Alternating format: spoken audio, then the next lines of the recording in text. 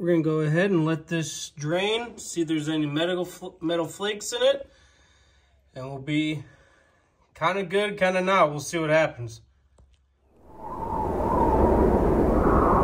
So all the oil is drained out. Let's go ahead and run a magnet through this and see if we get anything, which I don't know if it'd be good or bad.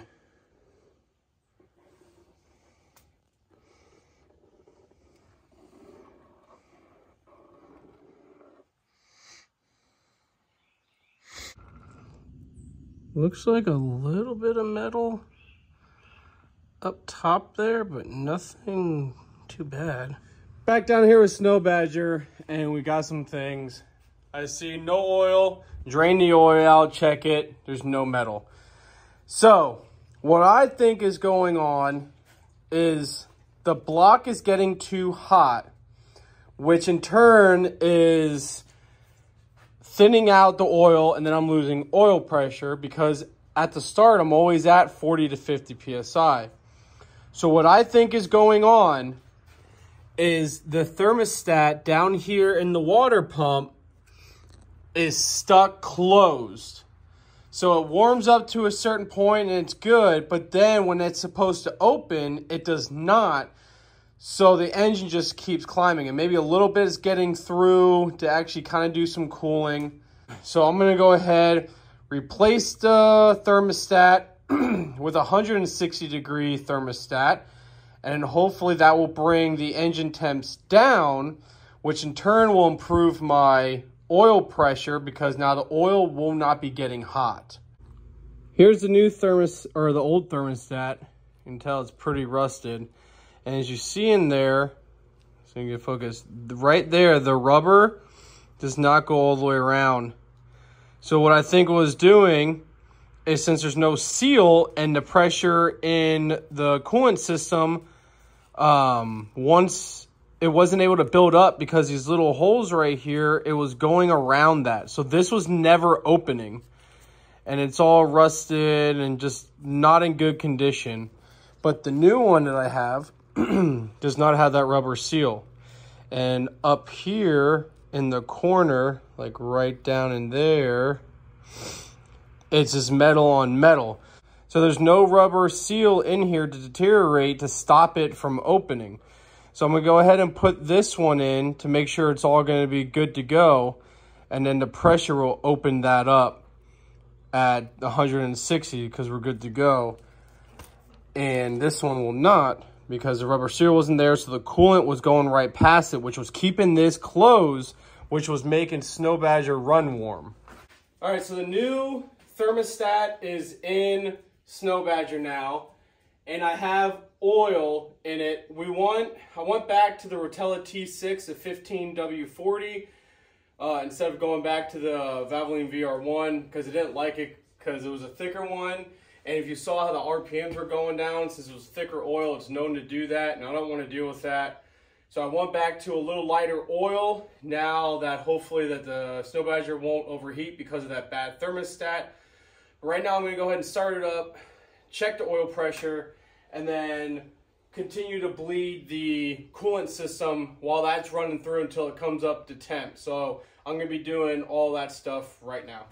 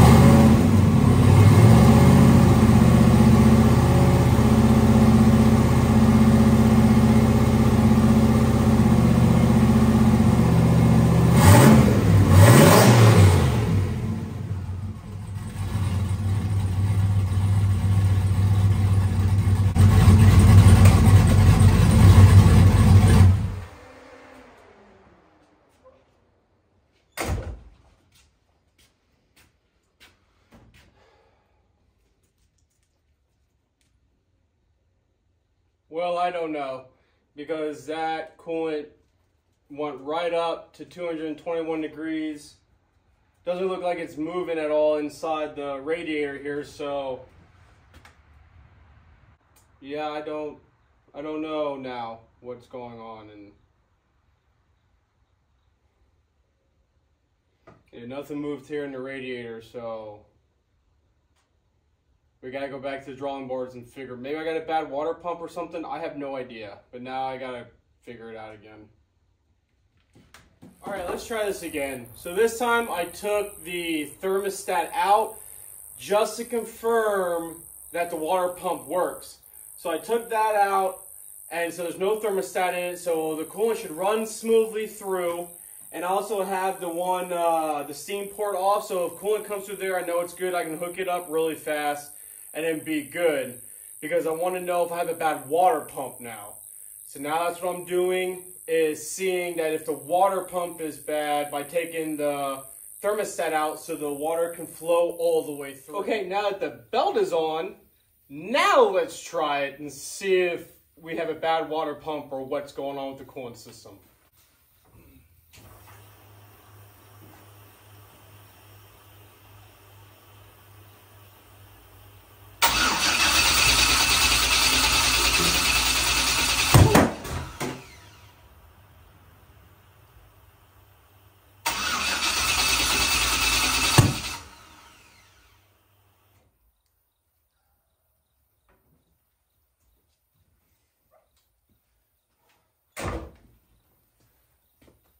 I think the wideband went out, so let me replace the wideband so then we can get everything to work now.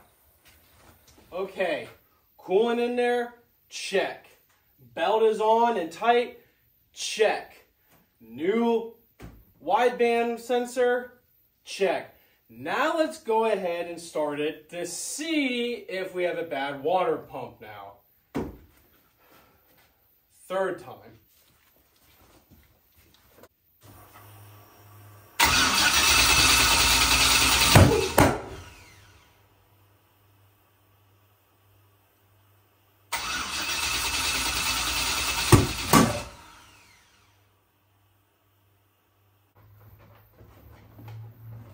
Okay, so we got other problems. The line filter is red, not green. That means it's not syncing, because I bought the Holley system for a 24 tooth reluctor, and this is a Gen 4, so it's a 58 tooth reluctor, and I had to buy that conversion. So there's something going on. Let me take a look of what's going on with that, because right now it is not working. So be right back. Let's try it now. I'm battling where the ECU or the Holley terminator is doing, it's having light 6 and 7 on, and 6 is red and then 7 is flashing. I have to do something with like the crank sensor and stuff. I disconnected the battery, turned everything off. Now let's see if we can get this to work again just fine. Please, just work.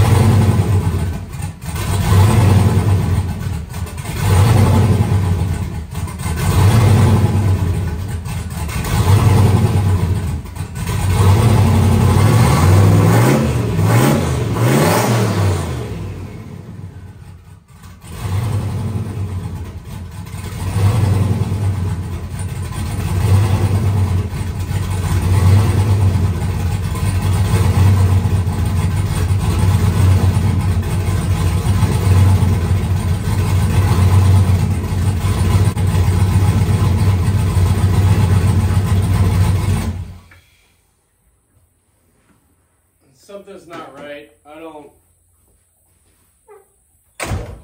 Something's not right. Let me change out the wideband again. Okay, so we discovered another problem. My cam sensor is no longer good. So let me go get a cam sensor and then we'll go ahead and put that in and then start it up. It makes sense why it would sometimes work and then slowly now it's not working at all. So I'll go ahead and get a cam sensor, put that in here, and hopefully that should fix the problem for that. But when it was idling a little bit, the water pump does work because I don't think the temp went above 150. So that's good, but I still need to wash the oil pump. But I couldn't do that because it wasn't running right. So we're going to go ahead and get a new cam sensor because the line and filter is flashing green. I looked it up and it says a bad sync on the cam sensor. So let me go ahead and get one of those and I'll put those in. So yeah, the cam sensor has a bunch of metal and stuff on it. That's not good at all. Holy shit.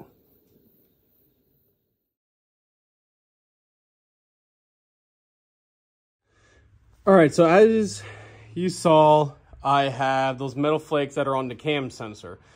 So I cleaned the cam sensor. Also, I do have a new one, but what Brandon thinks the reason why there's metal on the cam sensor is because maybe there's something going on with the oil pump that it's not seated right and there's metal flakes on it, because it's weird that there's obviously metal on the cam sensor.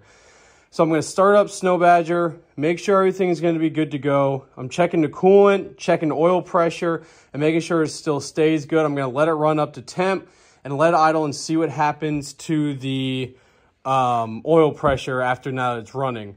I also have the thermostat out of this as well, so I really want to see how this is going to run and everything's going to be going and make sure everything's going to be good to go. So that's what I'm doing now. So let's go ahead and test that out.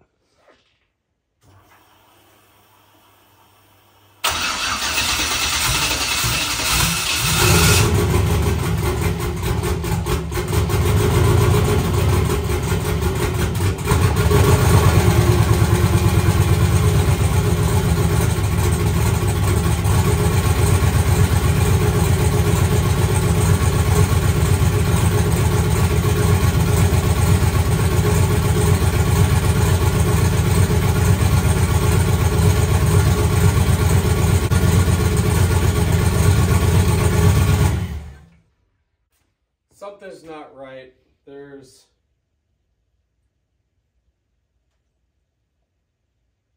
something else going on. Let me look. All right, so the old cam filter, I thought I could clean off and put it on. Not working at all. So I put the new one in here, and then now let's see if that fixes the problem.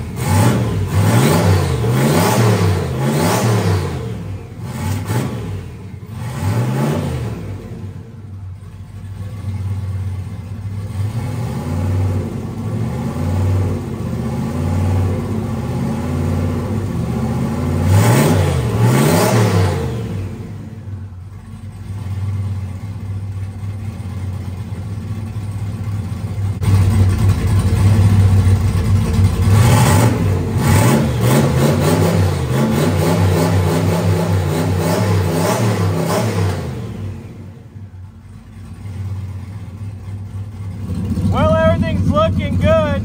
Oil pressure's good, coolant's good, the charging's good.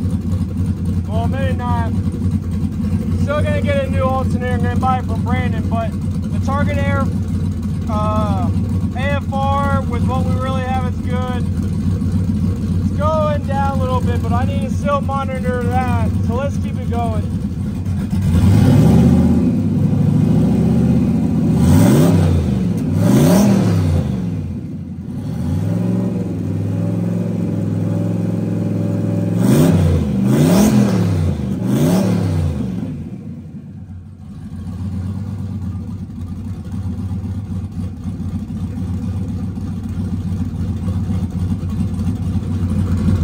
Looks like there's still a problem. Going up to 200. I don't even have a thermostat in it. And that keeps flashing down to that. Like,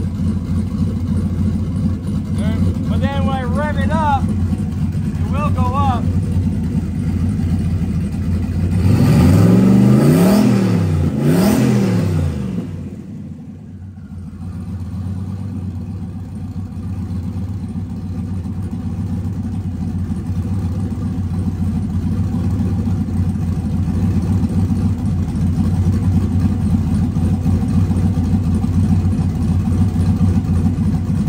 Here we go, I pulled the new sensor out and it's pretty clean. I'll clean it off, but yeah, it's nowhere near as bad as the last one was. Just got off the phone with Brandon, not looking good. We can't really figure out what's going on. We think it's a spun bearing, or we think maybe the DOD down there. So on that plate, DOD was a displacement on demand, which a lot of these trucks had it. So if you're cruising around, it would cut cylinders off. And then when you got back into it, turn those cylinders back on, and it would help with fuel economy. So underneath that plate that's right there, there's little O-rings that go over each one of the DOD holes. And we think maybe it's pushing through one of those O-rings and messing up. Or what we really think is going on is maybe I have a spun bearing in here. So what I'm gonna do now is in the next video, I'm gonna take all this out. I'm gonna take the engine out, take it over to Brandon's, and when I'm going on work, he's gonna look over it and see what's going on, and then we'll put it back in. So thank you guys for watching.